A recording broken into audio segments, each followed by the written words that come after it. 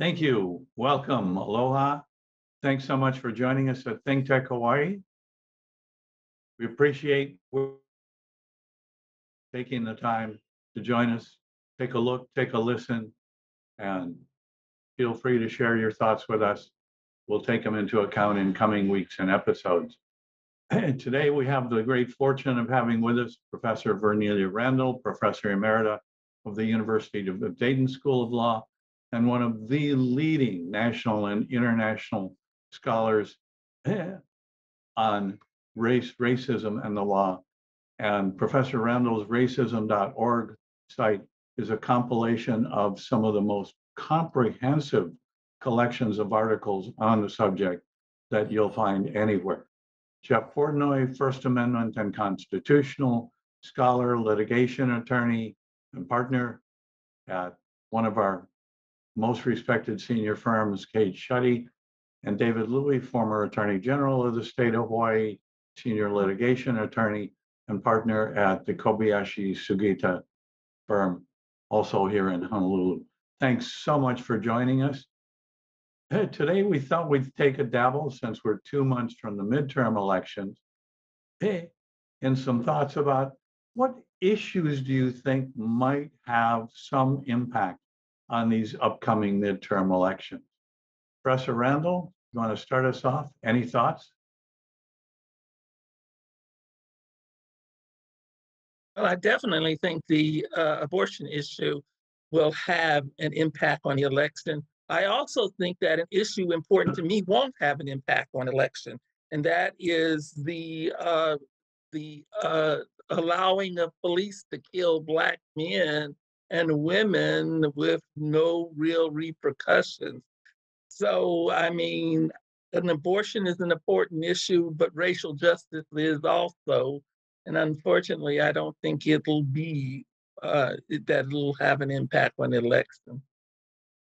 I think a major issue, and I didn't think it was going to be, at least with independence, is what's going on at Mar-a-Lago and the subpoena issue, as more and more is leaked out about Trump's lawlessness and carelessness, depending upon how you want to look at it, in taking documents that he had no right to take. He and his lawyers, and I hope that there's going to be disbarment proceedings against at least one or more attorneys who lied on an affidavit that there were no documents at Mar-a-Lago. And depending upon the scope of the characterization of the documents, top secret, super secret, whatever all the terms are, I think people have begun, and I didn't think this was going to happen, have begun to turn on Trump and the games that his Republican colleagues continue to play in the Senate. And so, I've been on the show a lot, and I've been one of the more pessimistic people about what I thought was going to happen in November. But I'm beginning to change. The polls are beginning to change. Some of the elections that have occurred over the last 3 months have shown that the abortion issue and some of these Trump issues are beginning to sway independents. And I think it's now very more than likely the Democrats will keep the Senate and maybe, and I'm not predicting this, maybe continue to maintain a 1 or 2 vote margin in the House. So, I think it's hard to predict everybody without knowing what's going to happen in the next 4 to 6 weeks, but the shoe continues to drop. So I agree, abortion will bring women out. I think forgiving the student debt, which I think is very controversial, but I think is going to bring out a lot of younger people who will vote Democratic. And I think Mar-a-Lago. So those 3 things, I think, and a little bit, the change in the gas prices, inflation is kind of steady. So we'll just see how important the economy is. It's normally the most important issue, but I think it's being overwhelmed by these other issues. So my take on this is that the biggest factor is whether independents will be so turned off by the anti-democratic rhetoric and the anti-democratic forces that have gathered behind Trump, the deniers of the election, the people who are putting themselves out there and say, you know what, I don't care what the election is, I'm ready to declare it for Trump. if I get elected as the elections official. These are such extreme views and so anti-democratic that I have been very pessimistic of late. But the real question is what is the basic nature of the American people? Have the culture wars, which has been the driving force of the anti-democratic forces in Trump, have those culture wars reached the tipping point where it is a bridge too far, and the basic decency of the American people will, as a group, reassert themselves and reassert itself so that we can have the Democrats come forth and succeed in an election? I mean, it's very difficult. I think it's very close. We're on a razor's edge right now. And the problem is that the Democrats, who obviously I support, they're always for process and fairness and things like that. And those things really don't matter to the GOP a whole heck of a lot. They just want control. They want to win. They don't mind the cost, and they don't mind the cost of being anti-democratic. So I consider the anti-democratic forces and sentiments as the biggest piece, and I'm just hoping that will carry the day. What you're looking at is two completely opposite political realities. One is gerrymandering, which gives the Republicans tremendous advantage in most of the House races between the two mountain ranges, the Rockies and the Alleghenies. And the other is turnout. And I think the turnout issue is what the Democrats have got to hope and, hope that the independents and the Democratic voters show up. And normally in midterm elections, turnout is very low. And if it's low again, then gerrymandering will rule the day. So we're just going to have to see how excited voters are going to be. And if you look at the one race in New York, where it was won on this sole issue of abortion, according to most commentators, that's because of turnout. People are not that motivated during the midterm elections to vote. And I'm sorry, I have to agree with Professor Randall. I think race is a total non-issue come this November. It's been superseded by everything else. Well, it's never been on the. Now let's not pray like it's been superseded. It's never been on the national agenda except for some sort of superficial point. I feel like, because I'm a far left person, and I am not a Democrat. And most years I haven't voted. When I do vote, I vote some other party besides Republican and Democrat. Okay, so, and we always get blamed with spoiling the election. But the problem is I have values, and I don't want to be forced into the position of reneging on my own values so someone I don't want, Democrat or Republican, gets in. There's a lot of people in my position, and I don't know that the Democrats have done enough to win a lot of us over. I'm still not sure about what. So, Professor Randall, what do you think? I know the stake, but I also know the stake of going down the road of voting against your values. That once you go down that road, there's always another election in which there's always someone, we've got to get this other party in, and then you spend 4 years hating yourself for having voted for them. So I think that the Democrats, if they don't want a tight election, they might not need us to win, but they might. And I think they need to start thinking about not how to appeal to the middle, but how to appeal to the extreme. Professor Randall, I have a question for you. Do you think if race is not a big issue, and my own view is that race only becomes an issue when there's a crisis, and even though there was this shooting the other day, it's not a big enough crisis because it's unfortunately the new normal that another Black person unarmed in his bed was killed by a police invading his home. But my question to you is do you think if race is not front and center with a crisis, that there will be a less turnout of people of color, of Black voters, because of just the dynamics that maybe that other issues don't matter as much? I'm curious as to your viewpoint. I think, first of all, I think many Black voters are very conservative. And so I think I don't fit into the Black voter norm in terms of my views. I think I would be an extreme person for a Black voter. But I do think that I think that what that there's this whole conservative range of Black voters who are appalled by Trump, but who may still be voting Republican. I think there's the whole race brings Black voters out, but so does economic issues. And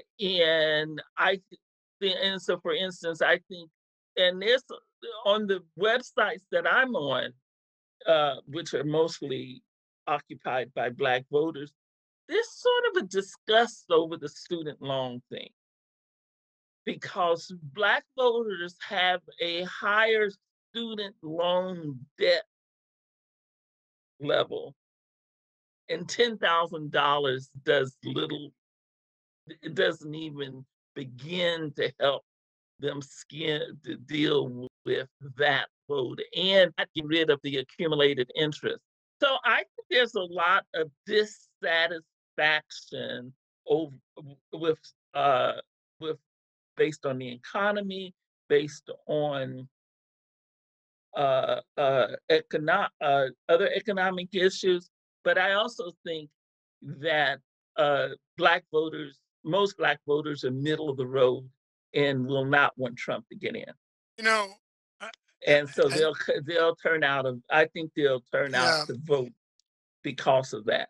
I mean, the reality is in a midterm election, the Black vote is insignificant because it's localized in a few major metropolitan areas and in areas in the South. But in half the states, the Black vote in midterms is totally insignificant. I mean, how many African Americans are in Montana and Idaho? And, we can go through state by state by state. So, in a national election, it's huge when you're dealing with popular vote and electoral college and everything else. So, yes, you need, let's take a state like Georgia. Their Black votes are critical in Georgia, but they're not critical in the congressional district in Philadelphia or in New York City or in, San Francisco or Los Angeles. So, I think the reality is it's those white middle-class suburban voters who are going to make the difference in these midterm elections. That's my reality in the midterms. I have no question with you, Professor Randall, in a national election, it's really, really important. But I think this time around, not sure. I think that's a good point about the midterms. So the other thing I've noticed about the election cycle, we just had our primary, was the influence of money. Did not make a big difference in Hawaii this time. There was tremendous negative ads, a huge influx of millions of dollars in a small market here. But I have a question, Jeff, because Jeff has been a foremost advocate for the First Amendment, and I have always disagreed with the Citizens United case that said that speech is money, and the influx and outsized influence of big money in influencing elections. I don't know that that's going to happen. I don't know what's going to happen in this midterm, but I'm curious as to whether or not either of the other two are concerned about the outsized influence of money that we Well, continue to have. whether I'm concerned or not, or whether I think it's legal are two different things. Yeah, the problem I had with Citizen United was the finding that a corporation is a person. That's a fiction that to me is absurd. And if it's going to be a person, then apply it across the board to Like everything kill it else. when it does something wrong. Right. Yeah. So, but as David pointed out, I mean, money has always influenced elections, even in the 1700s. It may not have been as much. And frankly, people get all upset because, these people are Republicans and they're given millions of dollars. There's plenty of Democrats that are given millions of dollars. So it's the way the money's used, David, and I was offended by those ads, but on a free speech basis, and I was involved in the major case here dealing with political ads. I'm a free speech person, and people can agree or disagree, and you and I have disagreed. I know it's a very controversial issue, not just in politics, but in everything else. But I'm still of the belief, and it's not going to change, that words can hurt, but I don't believe that there should be a government that says what is or is not appropriate, except for certain things which I've always agreed with, like pornography, like defamation, and things like that. So, money being poured into political races, hey, go out there and raise it. That's just part of the reality. And we know that there's a recent mega PAC group which has received a donation of $1.6 billion. $1 billion. And has appointed the former head of the Federalist Society to run it. So we know that the targeting of federal judgeships continues to be a very, very high priority for the Republican Party. One of the things the Republicans did, or the conservatives, I don't want to say,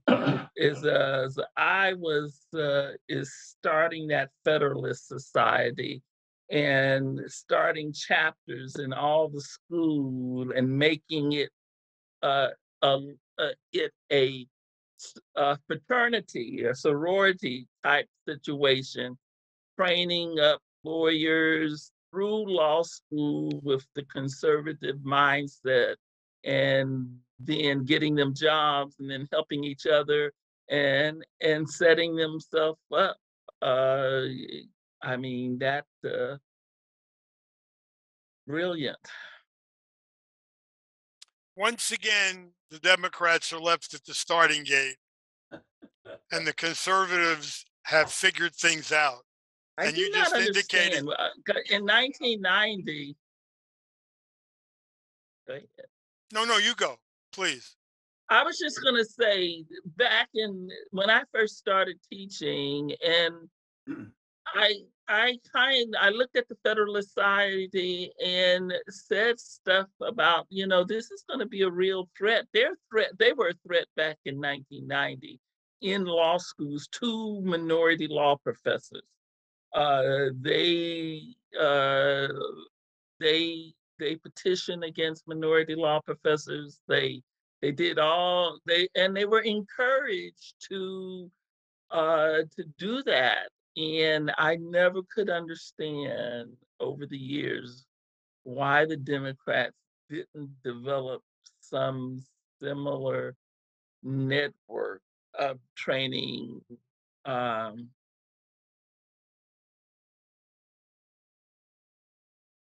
lawyers within their value system, but here we are.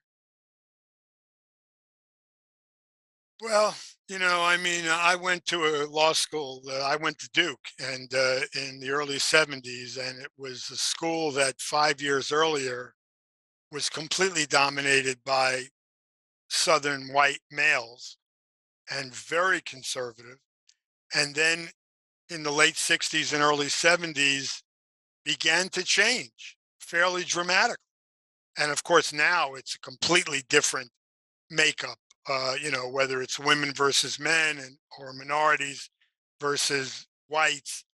But, there's a lot of very conservative law schools around the country that have cropped up and are putting out lots of very conservative lawyers. And even in the major schools, I mean, look at the Supreme Court and the conservative majority. Where did they all go to law school?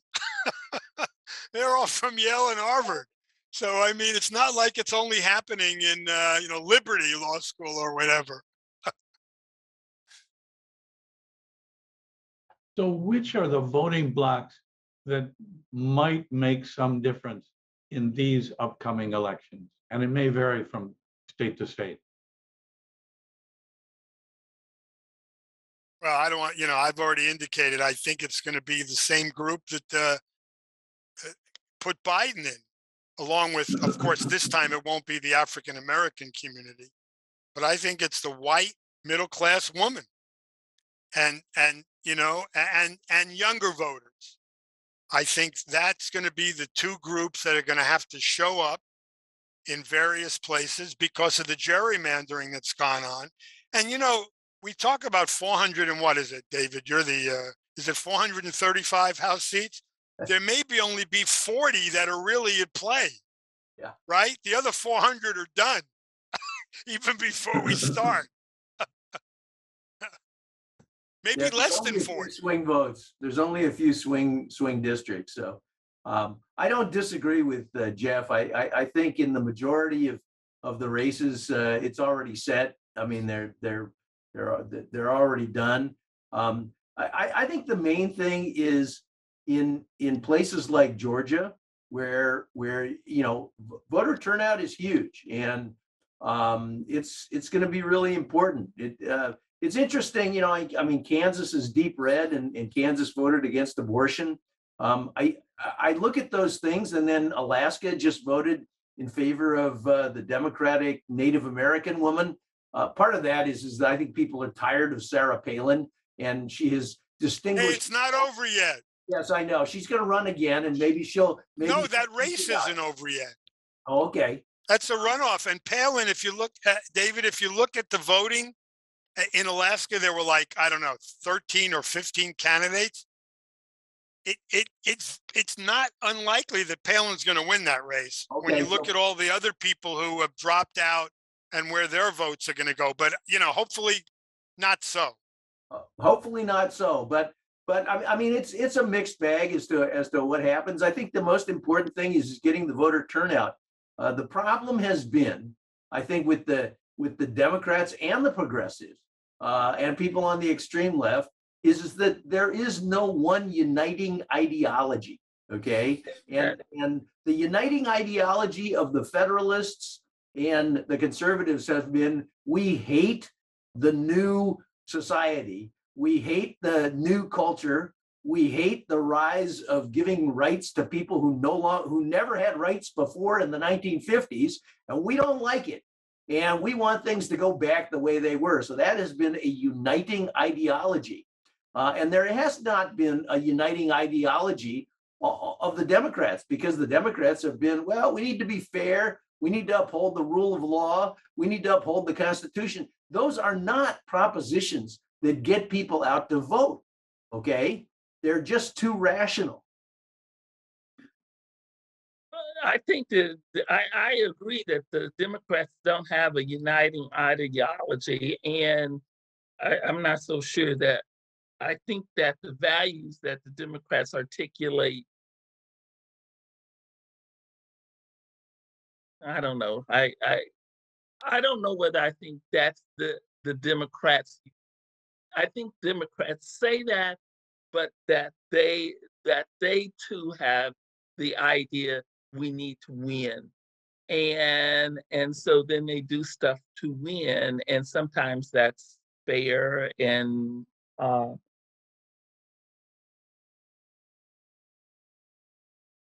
But I feel like that this is an argument for why we need more parties, why we need a system that allows representation in the government of multiple parties. unless the Democrats want to adopt an ideology that will get people on board, they, except for national elections, I mean, yeah, they might keep finding themselves, at a complete disadvantage in on local, more and more of a disadvantage on local level.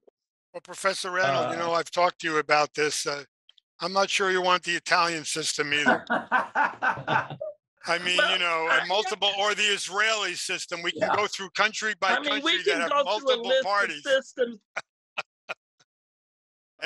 I agree with Jeff on that too. We can go through a list of systems that we'll start listing systems that work, and that just like we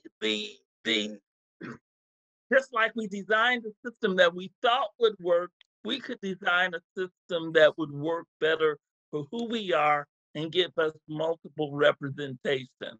There's no reason, especially when you consider the fact that we really only have a one-party system. We have two branches of the same party, capitalism. And Democrats represent capitalism, Republicans represent capitalism, and so we only have one party. Just like communists have multiple branches of their party. Come on, the Republicans say that we got a bunch of socialists, a small number of socialists in Congress. Come on. Okay, so in our last minute. That's that Republicans beat Democrats and people who don't know any better. Okay, in our last minute, final thoughts. What words of wisdom, things to think about would you leave people with? David? Get out and vote, and encourage everybody to vote so that we at least have better turnout and better representation of people's thoughts. Get your passport up to date. That's my advice. And Jeff, on that note, thank you all so much. Great insights, great thoughts, great humor. Come back and join us again in a couple of weeks. ThinkTech Hawaii, Professor Randall, David Louie, Jeff Portnoy, thank you all. Thank you. Aloha.